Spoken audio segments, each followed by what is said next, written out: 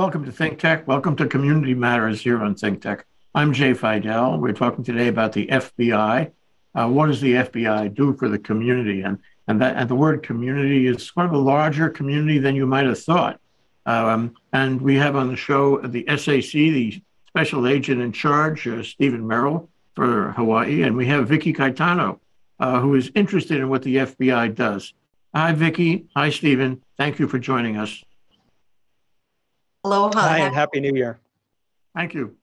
So, Stephen, it's really a treat to meet somebody in the FBI because we see so much about the FBI in the media. All our lives, we've been seeing and reading and hearing about what you do, all those very, very, very interesting things. And I don't think anybody will disagree. The FBI is the premier law enforcement, law investigation organization in the federal government, and thus in the country. And that we rely on you for public safety and many, many other things. So can you give me a little definition of what it's like to be the SAC here in Hawaii? Well, thank you for your question. It's a pleasure to join you. And being the special agent in charge in Hawaii is a lifelong dream of mine. And I just can't be happier to be here. My day is always interesting, like it has been my entire career in the FBI. But I really enjoy most getting to see what all our employees do every day. Some of it gets into the media and through court filings and that sort of thing, and I'm really glad to promote that. But the majority of things that go on in the FBI offices around the world go under the radar and unnoticed, but I get to see it firsthand, and I'm just so proud of the men and women in the FBI who work every day, from every job title, and we have so many I'd be happy to talk about, to protect the American people, uphold the Constitution. It really is a great responsibility, but something that I enjoy and has made my career incredibly fulfilling, helping me sleep at night, every night, just like all our employees do, knowing that we're doing good, supporting the American people and protecting them. Stephen, I won't ask you how I get your job, because I think that would take too long here on the show. But I will ask you how I can sign up for the FBI, how Vicky and me can present ourselves in Quantico and become FBI agents and maybe come back to Hawaii as part of your group. Well, we'd love to have you. The FBI, again, we have a number of jobs, including special agent. We have so many different jobs, but to be a special agent, I hate to break the news to you, you have to be, we only hire people between the ages of 23 and 37, and you have to have a college degree. Other than that, we're open, and we're always hiring. The FBI puts so many agents through the FBI Academy in Quantico, Virginia every year, this year being no exception. And it's a relatively short career because we have to retire by the time we're 57. So there's always an influx and outflow of FBI special agents. But again, the FBI is hiring, and we'd love to hire locally here in Hawaii and Guam and Saipan, so that our agent cadre looks like the community that we serve here. So, Vicky, it looks like you would qualify. I'm not so sure I would. But But I would like to just say how important this organization is, not just to us as a state, nationally, but global security. And the things that the FBI does, one of my favorite shows is that FBI. I spent 3 hours watching every single one of the series, but it's more than drama, mystery, espionage. It's about the security of our country. And I think that too often as a citizen, we take it for granted that we live in this great place. And there are people like the FBI who protect us in order to make sure that we have the security. And cybersecurity is definitely something that when Special Agent in Charge, Stephen Merrill, talked about, we all talk about computers, we take it for granted. But then when you talk about cybersecurity, I think the public at large needs to understand that, and also more about the role of what the FBI does and how we as a community can be more proactive in supporting you to protect our place here. Well, if the viewer wants to know what the FBI does, I have a place to go. And that is the FBI website, which is fbi.gov, which I looked at today, and I was really delighted to see the quality of this website. It's got everything. It tells everything that the FBI does, or at least in public. It tells all the services it renders to victims, witnesses, tipsters. There it is. There's the website. And Stephen, I know it's a national website, but it's terrific. And I commend the FBI on putting that together.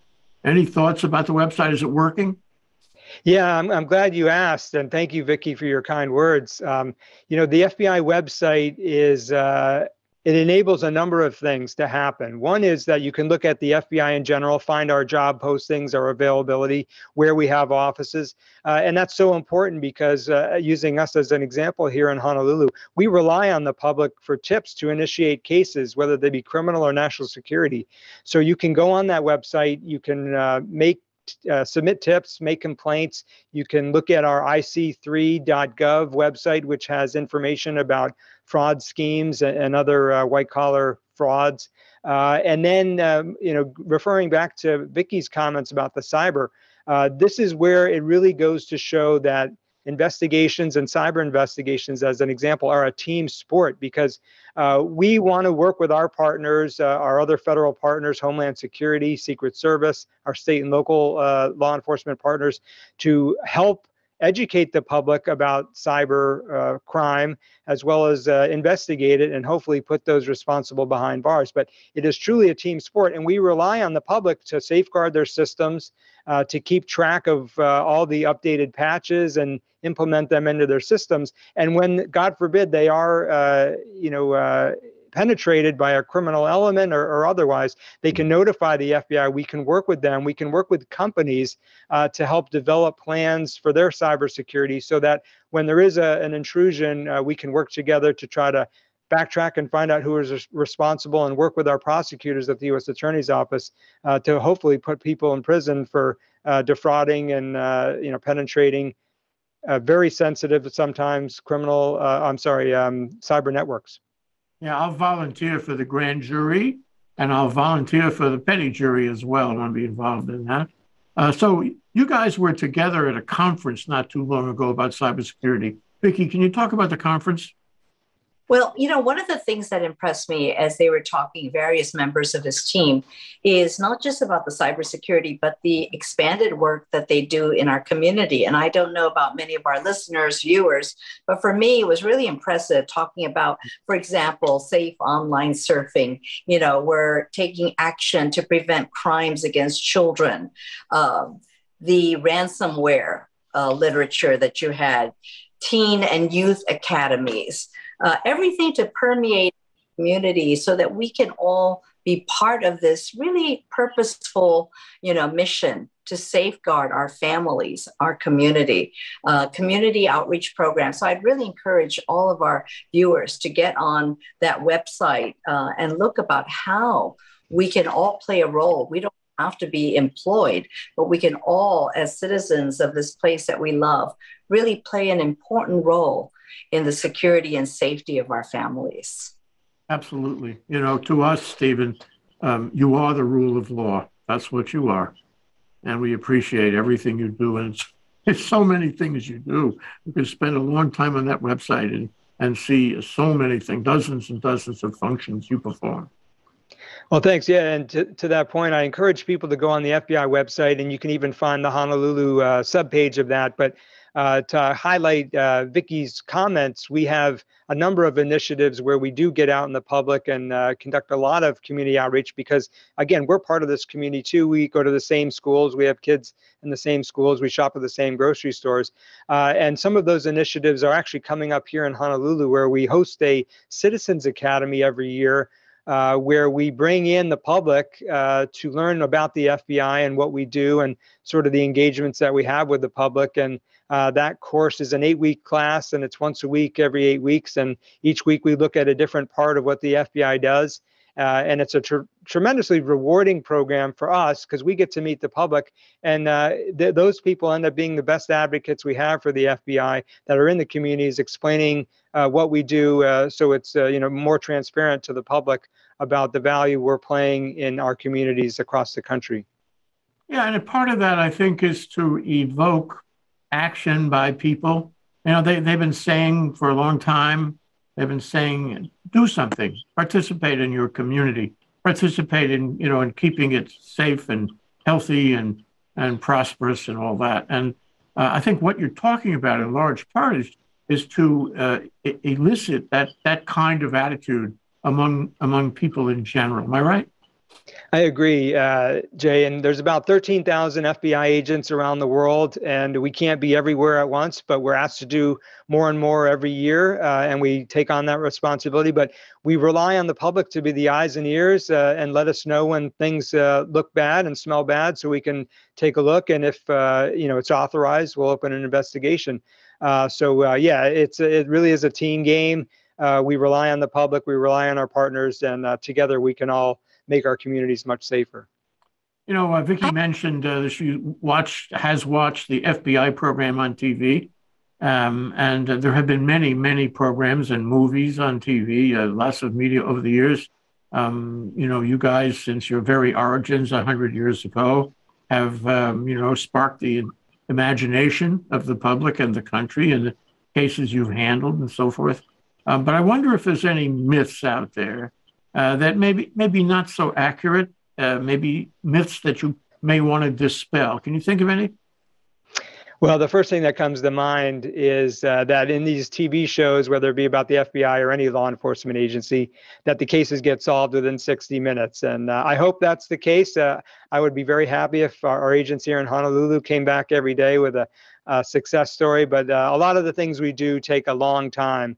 And as an example, as a young agent in the FBI, I worked on a case called the Unabomb case, which was a nationwide bombing spree that lasted over 20 years. So I was lucky enough to spend the last 3 years of the case on the case versus some of my counterparts that came before me spent, even 10 years on the same case and never saw the case come to trial or resolution. So I think the speed by which cases come are different in each instance, but I wish they could all be done in 60 minutes. That case is on your website. You have some famous cases where you describe, the efforts and ultimate success of the FBI and the Department of Justice in these really high-profile cases. You also have the 10 top fugitives, which I find very interesting. And I suppose it's worthwhile to look at that because you never know whether the fellow sitting next to you happens to be a fugitive. That's right. In fact, we had a success story I think it was about 10 days ago, a San Diego FBI investigation that was on the top 10 list that we were looking for someone. We ended up apprehending them. They were overseas, working with our partners internationally, and we or bringing them back, if that hasn't happened already, back to the mainland to go before a judge. And that's the brilliance of another example of that website where, the public can look at our top 10 list and there's people out there. The reason we post that because there's people out there that have seen those people and met them before. So again, we can't thank the public enough for their participation and going the extra mile to help make their community safer by spending time on that website and providing tips when they can. Vicky, you were going to say something? Yeah, I was going to say that's what I hope that having you on today will help us do. The 3 A's: awareness, and an action commitment to assisting you folks for our community. But with that said, while we all share similar concerns, no matter it's New York, Chicago, Hawaii, is there something or some things here in Hawaii you feel that we need to be more cognizant of or more concerned about that we're not perhaps paying enough attention to? I think in Hawaii, we're pretty evenly balanced as an FBI office in between national security and criminal cases. And I think the public is well aware of the criminal cases. And, we've had a number of successes investigatively over the past couple of years dealing with corruption. And why we take special pride in that and make it a priority in this office, because really the FBI, while we do partner with our partner agencies on many different things, that's really the one thing that we do on our own. We have the sort of sole authority for that. So I think that is evidenced by the number of cases we've had successfully over the past few years. It makes me worry that there's more cases that we're not aware of. So I think we could certainly use the public's help. The way I look at public corruption and fraud in general is that this is my money. I'm a taxpayer just like everybody else. And I do not want to see my tax money being used for anything other than providing value to everybody here in our state. And so to your question, Vicky, I ask that the public take a special note that corruption is unacceptable here, and help law enforcement to identify those people that are defrauding us and defrauding the taxpayers and using that money improperly. And also the second part of that, we talked about it already briefly, but cyber attacks, those are certainly on a rise. And I encourage everybody to look at ways to protect your systems, whether you be one person or work for a company, because I can guarantee you there's a host of cyber adversaries that are out there that are trying to penetrate your systems. Part of this is about public confidence, too. Confidence that if I call you, you'll answer me.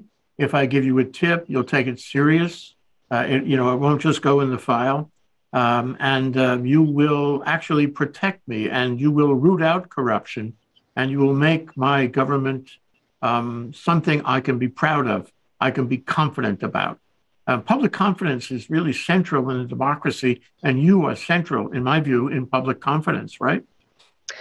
You've given me a great opportunity in our office, an opportunity to, talk about the FBI, which I'm always proud to do. And that really is part of our strategy here in the Honolulu FBI, is that we're able to conduct investigations to the extent possible, be transparent about them, talk about our successes, and that hopefully will create this pinwheel effect where the public confidence increases, we get more people applying to the FBI and other law enforcement agencies, and we get someone long after I've retired from the FBI, someone who's listening to this podcast or a newscast I'm on, in 20 years becomes a new FBI employee and does the same thing that I'm able to do, which is spend a career, a very rewarding career fighting crime. And that really is where we're at now. And I'm so proud of the fact that I'm able to talk about our successes, because I think that does breed confidence the community has in the FBI. And it's something we try very hard to earn every day. And we do it through our work, put our head down, and hopefully some of these successes will cause, again, a young boy or girl out there to think that this is a career I want to have when I graduate from college. Vicky, I get an emotional reaction when he talks like that. How about you? I do. And I'm so proud of what you folks do and so honored that you're on today. But my only wish would be that we'd have the same level of confidence at the state and county level. It's when I talk to friends, they're like, well, wait till the feds get them, then it's real business. That's really pitiful. So what? At the state and county, it's funny business? Why is it that we have to rely only when the national guys, the FBI get involved, Department of Justice, that we know that justice will then prevail, especially when we talk about corruption. So thank you for doing that. And I hope that leaders at the state and county level will start to say, we can do this just as they do it. Yeah, I have to say, Vicky, we work very closely with our state and local counterparts all throughout the islands here, the 4 counties. A lot of things we do, we can't do without our local and county counterparts, usually on the criminal side. But yeah, there are some things that the FBI has sole jurisdiction in, but we're grateful for our task forces, like our Joint Terrorism Task Force, which really encompasses every group law enforcement agency here in our AOR, our area of responsibility. And I really thank the chiefs and other federal heads of department that provide resources for us to make sure that this state remains safe. One of the things we've touched on is your international operations. There was a time, I give away my age, when we saw the FBI as strictly national. But right. Over time, it has become international. Can you describe that? Yeah, the FBI has offices in U.S. embassies and consulates, and I think over 80 countries now. And I was lucky enough, very privileged to have served in 2 U.S. embassies for long-term assignments totaling over 6 years, representing the FBI and U.S. law enforcement to our partners overseas. And what that really means is most people, like you said, know that we're a domestic law enforcement agency. We don't have U.S. law enforcement authority. We don't have that authority overseas, nor do our foreign partners have authority here in the U.S. So in many ways, you're half diplomat, half police officer. And in that role, the FBI employees overseas are working with our partners in other countries to get work done. Like I mentioned, that case where we identified a top 10 fugitive overseas, the FBI would rely on that host country to make the arrest, to process them through their court system, and hopefully through the diplomatic extradition or deportation process, hand them over to FBI agents or other U.S. Marshals, other law enforcement, where we can take them back so that they see justice before a U.S. judge and the charges that we make here. So a lot of the partnerships, because all the crimes that we investigate in many ways are international, are just absolutely integral. And when I was overseas, I had a number of cases. As an example, there was a U.S. person that was overseas that was committing crimes against children, very violent crimes. And I was able to work with the authorities in that country to arrest the person, and I transported them back to the United States, and they were before a judge, 24 hours later. So it's a huge part of what we do, whether it be cybercrime, terrorism, or even white-collar fraud. A lot of the subjects and victims we have are dispersed all over the world, and with our network of law enforcement contacts, we're able to make the world a smaller place and work cases jointly with our partners around the world. Well, sure, it's a flat world, isn't it? How could you not? The fact is that so many actors, whether they be individuals or state actors around the world, work against us. And you can't just stay at home and not look out over the ocean and see issues and actors that you have to deal with. So it seems to me that the move to go international is absolutely necessary and will become all the more the case in years to come. Don't you agree? I agree. Yeah. Go ahead, Vicky. Where you don't get cooperation, does the FBI have a ability to take it to another level, or does it simply have to stop right there? Yeah, it's a good question. Not every country is equal, and we have closer partnerships and historical partnerships in certain countries that we don't have with all of them. We are aided as a community in law enforcement internationally by the network known as Interpol, which is based in Lyon, France.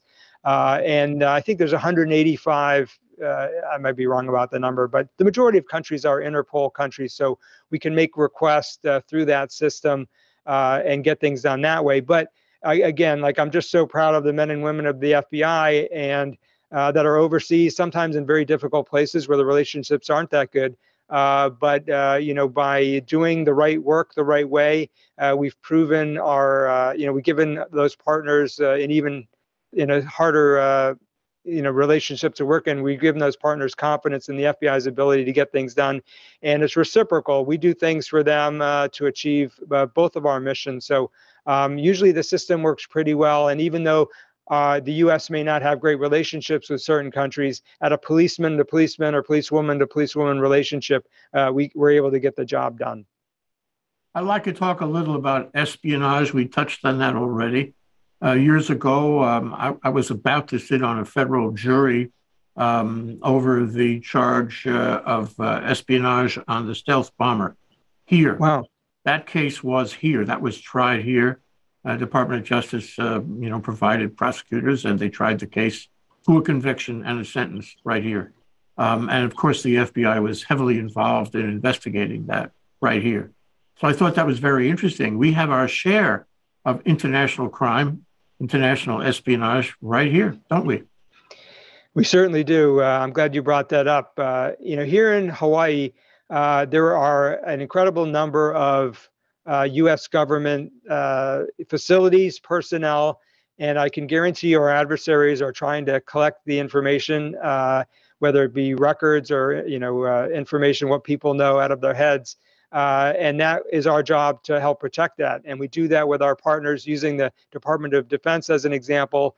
We have teams of people that work very closely to make sure that the assets that we have here in this state are being protected, because yes, you're absolutely right. Our adversaries would like nothing more than to get our secrets, and it's our job to protect that. And we work very hard at it. Just earlier, we had a movie review of a series on Netflix called The Americans. The Americans was a serial on cable between, I think, 2013, 2018, right in there somewhere. And it dealt with a KGB couple that existed outside the Beltway in Virginia in the years 1983 to 1986 or so. Very powerful series, get interesting reviews on it. And it involved a couple that were not really a couple, that were sort of put together in a husband-wife partnership in Russia and assigned to be KGB agents in the United States and to do espionage and to do assassination and other violence. It's a very interesting series. And I know it's fictitious, fictional, but it really showed you a lot of things about how this all works. And I wonder if we have seen, and the FBI has investigated other cases. There have been discussions about cases like that have been resulted in arrests right here in Hawaii, involving embedded couples, families, and the like that are really KGB agents. Can you talk about it? Yeah, I mean, to the extent I can talk about it, I believe that show is based on, based on an FBI investigation that occurred at that time you mentioned, and that is certainly something historically we've always done, especially during the Cold War. That was, it's a big part of the FBI. It always will be. But I think the best place to start for that would be, if you've ever been to Washington, D.C., going to the Spy Museum, which is located very close to FBI headquarters on the Mall in Washington. There's just an incredible array of, spy gear, if you will, that was, uncovered and now is housed in that museum. And I think that'd be a great place to learn about the history of those sort of investigations that are, in many ways, the truth is probably stranger than fiction, although the show, portrays things in a certain way. But there's a large history on that, and it's something that the FBI takes very seriously. Well, that's the thing that people don't realize. They see so much fictional stuff, and they say, well, it's fiction. It's not really happening. But what I got out of that and what I am getting out of this is that it really does happen. And we live in a world where espionage is happening. And we must be aware of that. It's not just leave it to Beaver. It's real serious in terms of information and undermining our government and the like. And we need you to do that. We want you to do that, and we have to be mindful of the fact the threat exists, and you are doing that.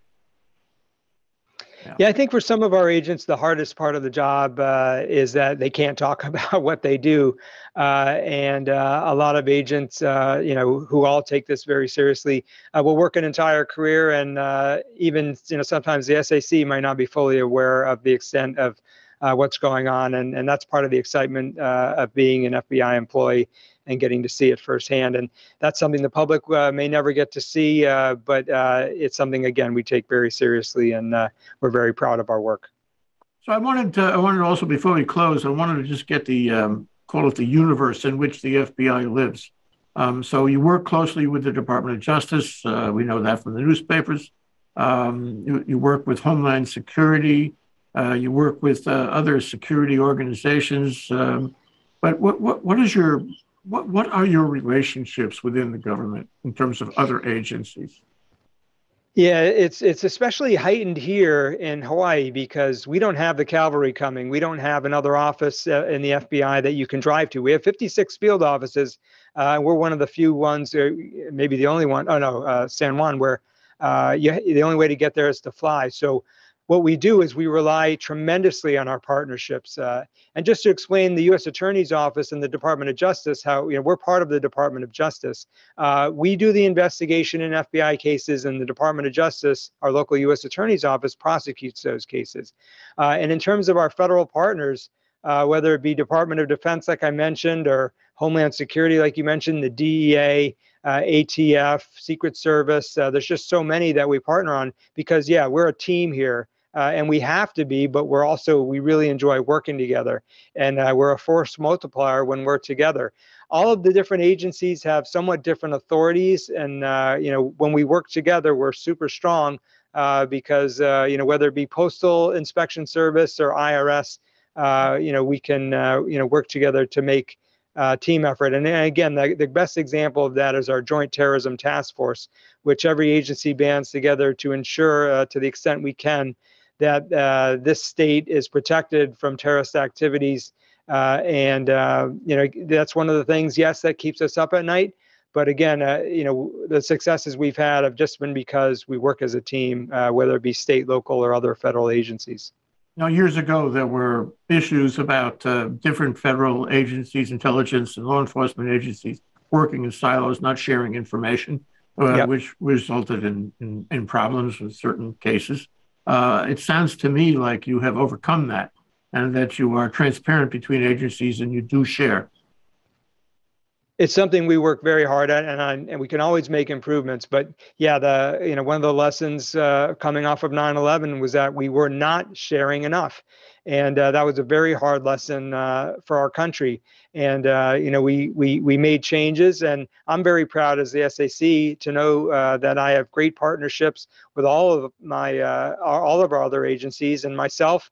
Or the lowest ranking person in our office can get on the phone and our partners will pick up the phone just like we will for them at a moment's notice and get things done for the American people. Vicky, we're almost out of time, and I wanted to ask you if you had any other questions or what you call summary comments you'd like to make. No, I just wanted to ask and not assume, but I would assume that there are strong relationships also with the military, given the sensitive and important role that they play in our security as well.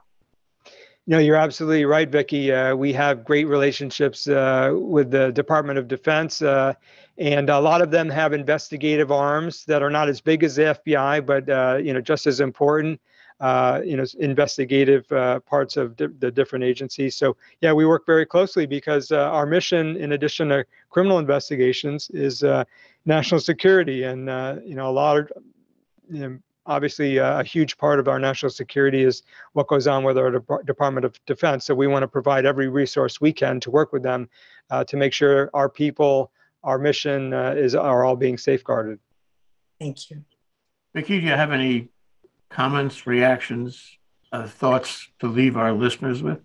No, I just want to thank you again for being on with us today and to just really emphasize we can all play a role in this. And it's important because I think the threats only get more, not less. And it's going to take all of us working together in order to safeguard what we value so much, in our democracy and in our communities.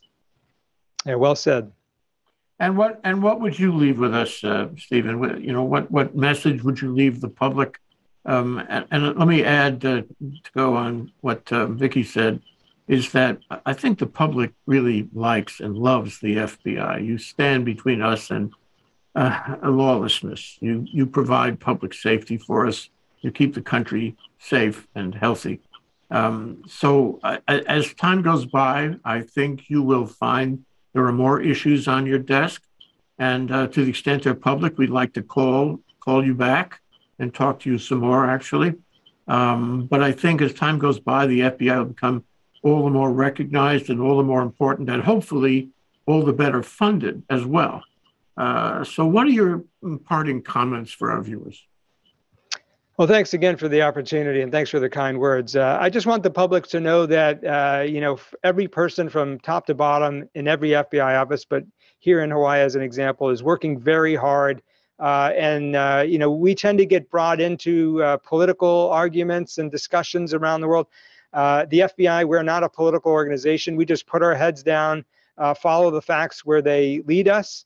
And we work again with our partners in the U.S. Attorney's Office to prosecute cases when we've been able to prove that laws have been broken. But I'm just so proud of our people. If the public could see what goes on in an FBI office, they'd really be proud of the men and women here who, again, just put their heads down, get the work done, and are very proud to serve the American people every day. Thank you, Stephen. Stephen Merrill, the special agent in charge of the FBI in Hawaii. And thank you, Vicky, for coming on the show and talking about your cyber experience at the conference and all the other issues. I particularly enjoyed your question about the connection between the FBI and the military. Very important question. Thank you both so much. Thank you. Thank you. Aloha.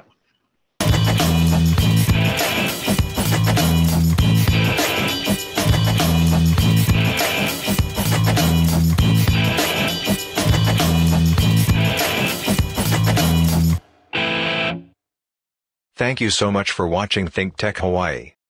If you like what we do, please like us and click the subscribe button on YouTube and the follow button on Vimeo. You can also follow us on Facebook, Instagram, and LinkedIn, and donate to us at thinktechhawaii.com. Mahalo.